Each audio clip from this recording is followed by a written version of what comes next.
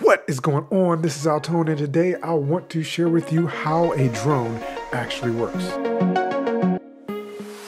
So if you have your very first drone, or you're even thinking about getting a drone and you're wondering, how does this thing actually work? Today you're going to learn that. So let's get right into it. There's only a couple of actual actions that a drone does. That is ascend and descend, which is go up and down, go forward and in reverse, pretty much self-explanatory, go from side to side, left or right, and yaw or rotate on axis, left or right. Every single action that your drone does, based on the commands that you give it from your controller, is one of those 4 different actions, or a combination of any 2, 3, or even 4 of those actions. And as you make those actions, the flight controller inside this drone will actually tell the motors how fast they are to spin in order to get your drone to do the actions that are required. So let's take a look at the parts of the drone and kind of get an idea of what actually takes place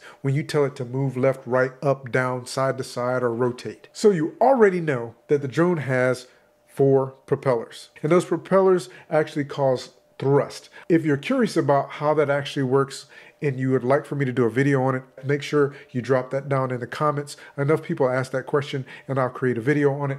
But essentially the way your propellers are designed, like an airplane wing, actually produce lift or thrust. And each one of these propellers actually rotate in a different direction. 2 propellers that are rotating clockwise, 2 propellers that are rotating counterclockwise. That keeps the drone stable and balanced in the air. So let's get really simple and just talk about one action, and that will be up and down. If there is absolutely no wind and the drone was perfectly still, all motors are spinning at the exact same speed, and you want the drone to ascend or go up in altitude, when you give that command, the flight controller essentially would send the exact same amount of power to each one of the motors, increasing the spin of all of your propellers at the exact same time, which would then cause your drone to go up. The propellers are creating enough lift to counteract the actual weight of the drone.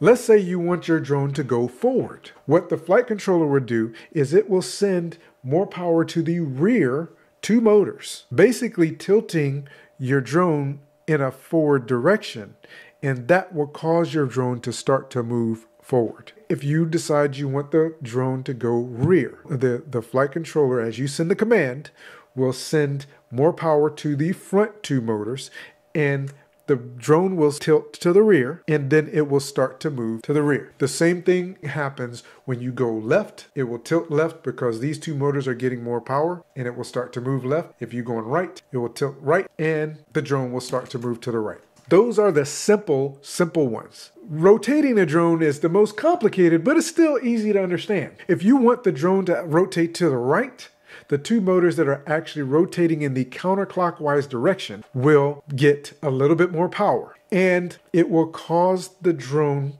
to actually rotate to the right. If you want the drone to rotate to the left, the 2 motors that are rotating in the clockwise direction will get more power, and the physics behind that will cause the drone to rotate to the left. So it's really simple how your drone actually works. And if you think about all 4 of those different examples that I just gave you, and understand that when you give your drone a command that requires multiple of those movements at the same time, your flight controller does all the calculations required and gives the proper amount of power to the motors necessary in order to actually produce that action.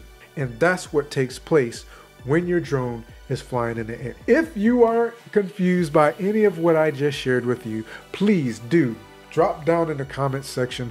Let me know what your questions are. This was just a very simple explanation. It can become a whole lot more complicated, and you know that the Mini 2 and many other drones have so many more functions other than just doing those actions. So if you do have questions, let me know down in the comments. I will see if I can put together another video to help answer some of those more popular questions for you. I truly thank you so much for stopping by, and I look forward to talking to you again in a future video.